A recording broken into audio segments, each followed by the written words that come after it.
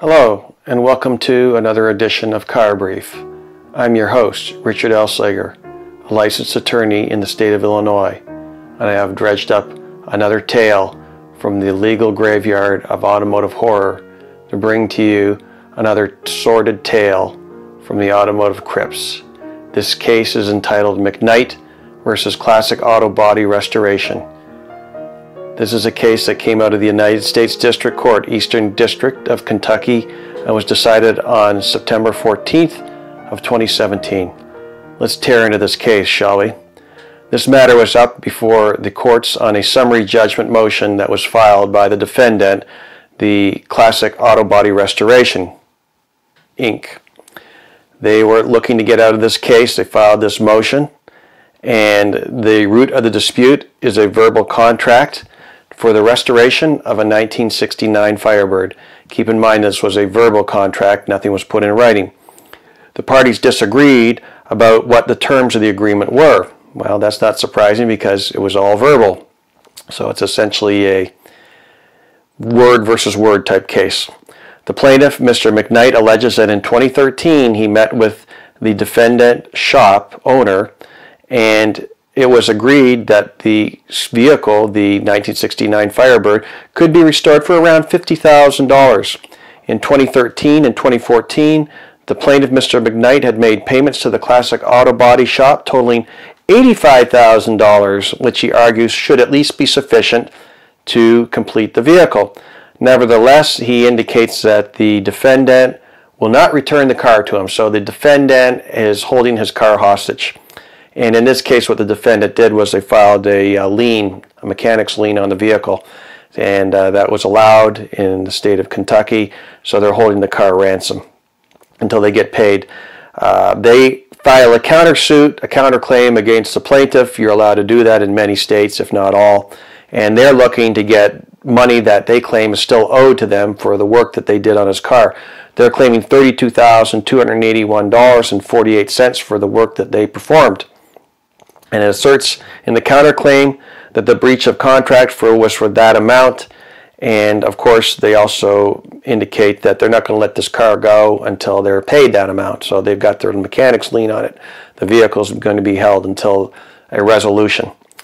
And in their motion for summary judgment, they don't ask for the finding that the plaintiff has failed to prove his breach of contract claim.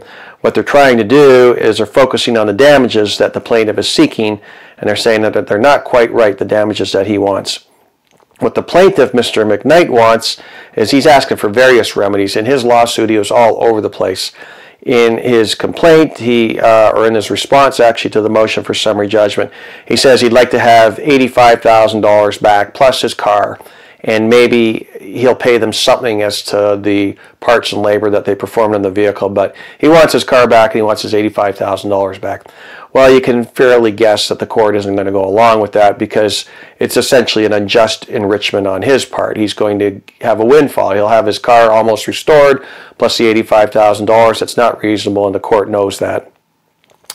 In his answers to interrogatories, however, the plaintiff stated that he should get his $85,000 back or get the car and refund the amount he overpaid under the terms of the agreement, or get the value of the car as it was supposed to be in when it was completed, which he believes the car to be worth over $150,000 upon completion.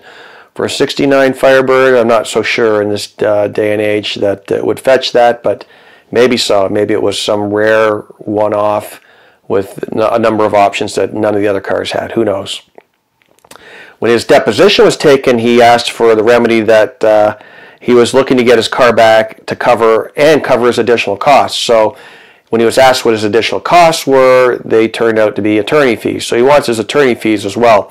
Court said no, they're not going to give him his attorney fees because it's not provided for statutorily in a breach of contract action, and there's no fraud indicated in this case, and there was no actual contract that provided for the assessment of attorney fees if the case went to court. Everything was verbal, nothing in writing. In his response brief, the plaintiff also asked for a different remedy or another remedy appropriate to the case, stating that the measure of damages for the breach of contract was a sum which will put the injured party into the same position he would have been had the contract been performed. Now, the court liked that idea because that dovetails nicely with contract law, and it seemed to the court to be a suitable remedy in this particular case. However, the question was, how much were those damages? Well, in discovery, the defendant indicated that the amount to restore the car would be $18,000 to $20,000. That would finish the car. So another $18,000 to $20,000 would finish the car, and that's assuming that the plaintiff is able to prove that his claim that the Classic Auto Body breached the agreement by failing to restore the Firebird, the cost to finish the restoration is the proper remedy. It's true that the defendant, Classic Auto Body, argues the cost of repair is deemed to be a reasonable award only if the cost is less than the difference between the market value of the repaired object and the market value of the object in its current state. Well, the court went on to indicate that the defendant argued that that this requires the plaintiff to produce evidence of the market value of the restored Firebird, and he hasn't done that. The plaintiff has produced sufficient evidence in the form of the defendant's testimony that it would cost $18,000 to $20,000 to complete the restoration of the Firebird. So that is not at issue. That is not at issue what it would cost to get this car done.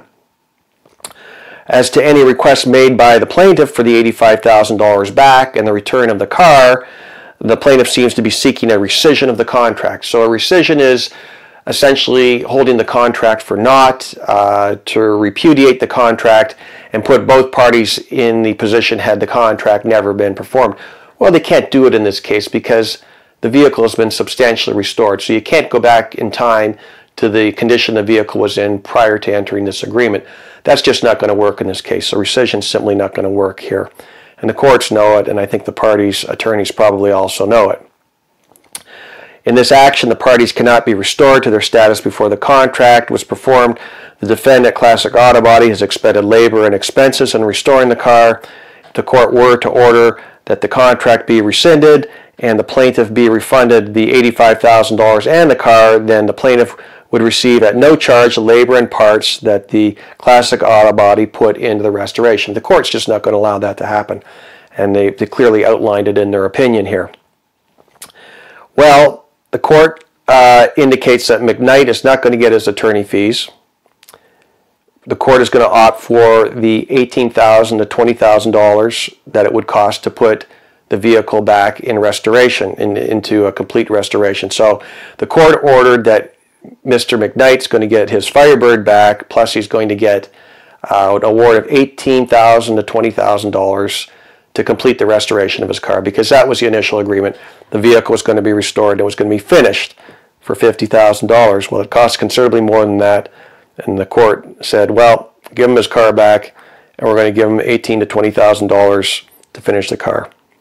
And that was the proper remedy. So the court denied the defendant's motion for summary judgment. There's no genuine issue of a material fact, and it was denied in part, but it was granted to the extent that the plaintiff was not going to be allowed to rescind the contract. It's already been substantially performed. Rescission at this point is not going to be the appropriate remedy. So what can we take from this particular case? Well, the bottom line is, if you're going to have a vehicle restored, and it's a very costly process involved, just ask me how I know. Things sitting there behind me in that painting, very expensive restoration, cost me a lot. So it's not something I would eagerly seek out to do again, but I am pleased with the results. The thing is, in a restoration, you're going to want to have a definitive writing between the parties. You're going to want to have each phase of the restoration, what exactly is going to be done. Is the car going to be sandblasted, put on a rotisserie, bead blasted, sandblasted, epoxy primer paint put on, 10 or 15 or 20 coats of whatever kind of dream paint that you want on the car, all the rust repairs removed, new sheet metal, what exactly is going to be done to the car, and more importantly, in addition, what the cost is going to be for each phase of the restoration. How far and how deep do you want to go into this restoration? Do you want it to turn into a concours car with every nut and bolt done to the nines in perfect condition, and the car becomes a trailer queen. Well, that's going to be an extremely costly restoration, but you need to go into it with both eyes open. Both parties do. So the idea here is to get something in writing, and you'll have less disappointment, and you may be able to avoid litigation, unlike these two unwilling participants encountered in this case. Well, that pretty much sums it up. And now the air is cleared, the rain has stopped, and the clouds are gone. The case is over, and the sun shines once more until the next legal storm clouds form in another case of automotive terror brought to you by the courts. I'm Richard Elslager, your host of Car Brief, and I bid you happy motoring and drive defensively. Until next time, when I open up the vault and tear out another case of automotive terror, I bid you well. Take care.